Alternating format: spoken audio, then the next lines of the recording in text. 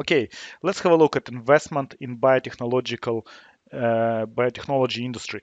Now, first of all, I would like to tell you that biotech companies, they are not only medical biotech companies. There are a few of them. So, for example, agro-biotech, these companies will be focused on developing certain like agro products. Then you will see technological. So we're going to cover today only medical biotechnology and is the use of living cells and cell materials to research and produce pharmaceutical and diagnostic products that help treat and prevent human diseases. Now, we need to know certain things about biotechnology industry, which is different from any other industry, and you have to always remember when you invest in this particular industry. Now, first of all, you have to understand that it takes 12 to 15 years to develop and approve the drug. So if we take any other industry, for example, we looked at our club meeting at retail industry. Imagine that something happened with the product. Like remember, we looked at lumber liquidator, and their product didn't pass the quality test. So what they did, they just removed it from the shelves and replaced by another product. So it's pretty straightforward and pretty easy to do. Whereas here, we need to understand that if it takes 12 to 15 years to develop the drug and approve it, so if something happened with that particular drug, you cannot easily replace it. You have to spend another 10 to 15 years uh, and a lot of money as well, up to $800 million to do that. So, and if the drug was discontinued or drug was so whatever problem was found with that drug, a company can suffer a lot. So you have to understand that when you invest in this particular industry. Now, I know there are a lot of people who invest in startups. And I know Australian government is promoting this type of investment that it has a lot of potential, and it's true.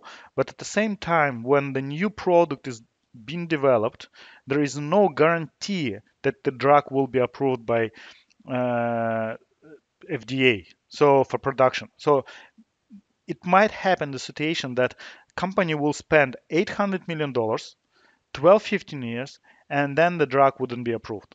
So can you imagine that if there is only one drug in pipeline, the company will go bankrupt straight away. Why? Because they don't have any possibility, any product to sell, etc., etc. So you have to know that as well. So there is no guarantee that the product, which is not approved yet, is going to be approved.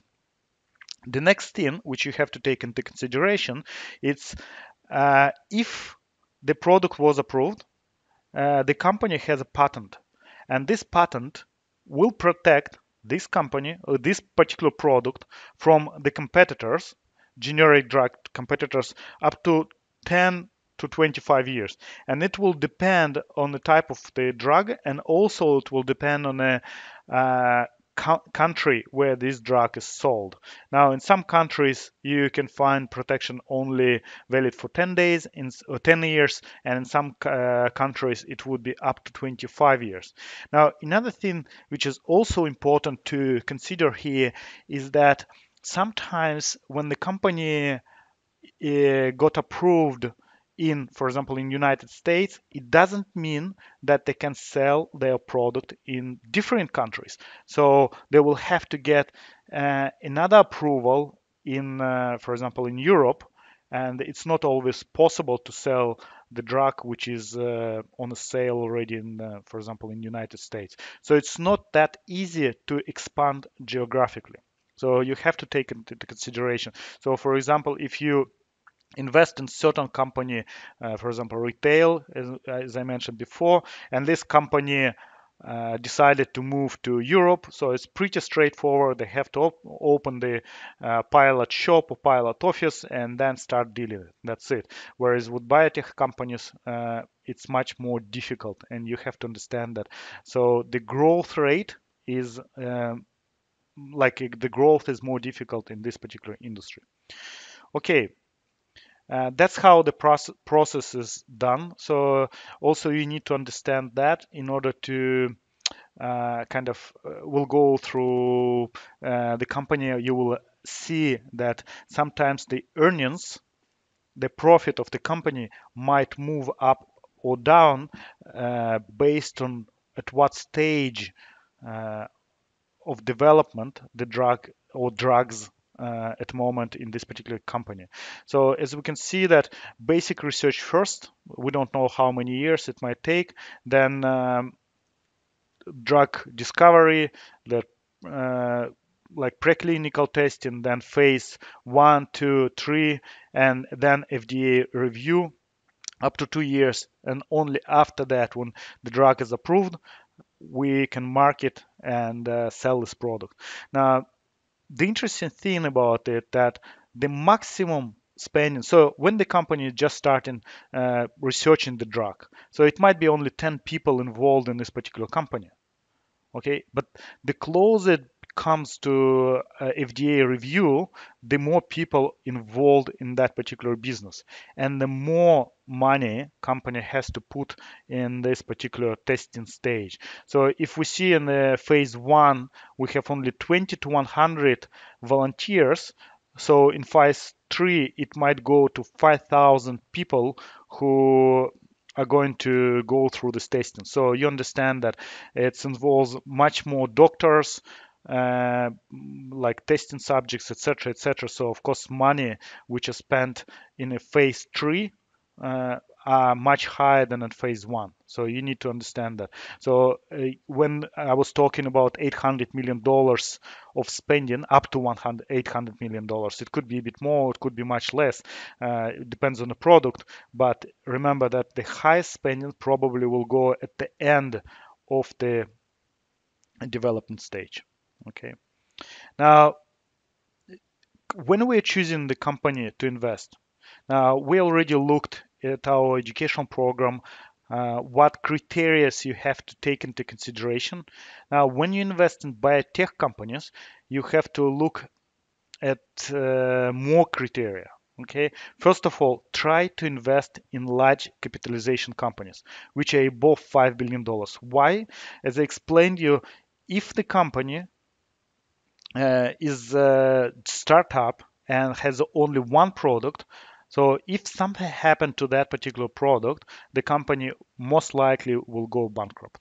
So, and if you put the money into that particular company, you might lose everything. So, like, I mean, whatever you invested in this. So that's why when you invest in bigger companies with capitalization above 5 billion, so most likely they have several drugs already developed and they're selling several drugs. And of course, your risks are much lower in this particular case. So trying to do that.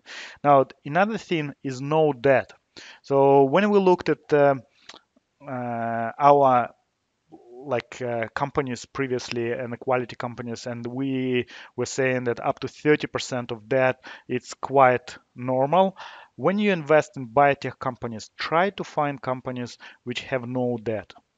Now, and also try to find companies which have a positive cash flow, or if they don't have positive cash flow, like maybe negative or neutral, try to find companies with availability of cash for the next 12 to 18 months. Now, why do you need it? Because if the company has certain companies, certain products in their pipeline, they might need this money in order to complete the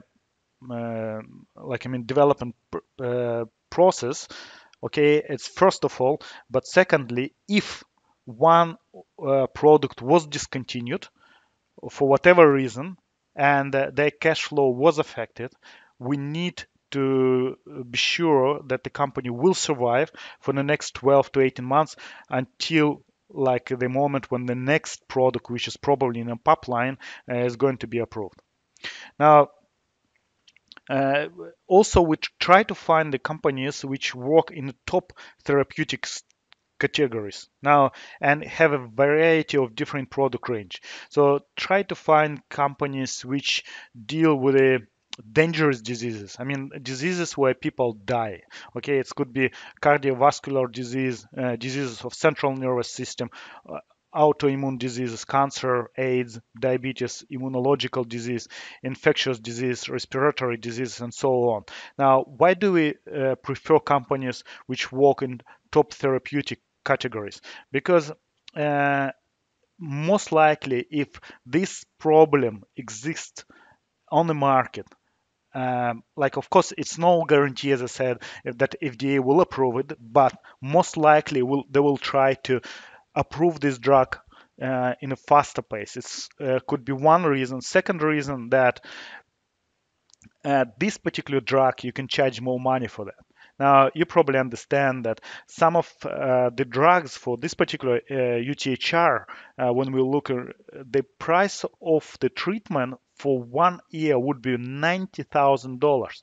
Now I presume you're going to pay this amount of money only if it is life-threatening disease, and you're going to die if you don't treat yourself. So that's when you're going to spend so much money in order to buy this particular drug. Now, if it is some kind of problem, which, for example, hair problem or skin problem, condition which can last for years and years, and you can live all your life, and maybe it doesn't affect your kind of life, doesn't threaten your life. So most likely you're not going to pay $90,000 for this particular drug. So that's why when we invest in the companies which have products in this high therapeutic categories, most likely they have higher margin, and higher margin for us as investors, it gives us higher profit. So okay, now another point you have to take into consideration is robust pipeline. So it means that we have several products in different development stages. So maybe it's some products are just been in a laboratory stage, some of them in stage 1, 2, 3, etc., etc. It's good to know that when you invest in a company, that from now on continuously this company is going to introduce new products next year, year after that, and maybe after that, after that, and after that. Okay, so it is good to know that. Now, another good thing, if you know that few products already under review, and the closer to FDA approval stage, the better. And when you invest in biotech companies, you need to know when this date of like results going to come, because in this particular day you will see the company will move up or down quite a lot. And in my practice I've seen in one day company move 300%, so it's like tripled in price after FDA approved the drug. Okay, so you have to know that. Now, another thing which you need to take into consideration is the legal issues. Now, legal issues with this type of companies could be with government. For example, some companies at the moment they are fighting for their price levels, where government is trying to reduce these prices to make it more affordable to like general population.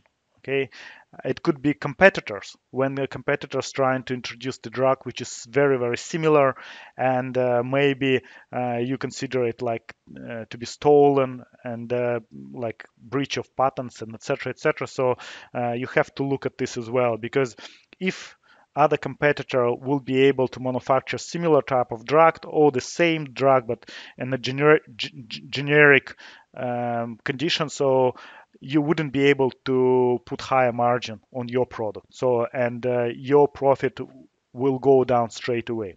Now, another thing you have to consider is insurance companies, because majority of patients they don't pay money themselves; they pay it through insurance. And if the insurance company refuses to pay for this particular drug for whatever reason, the sales might go to zero practically, because nobody is going to pay for this drug themselves. Okay, so you have to take it in consideration.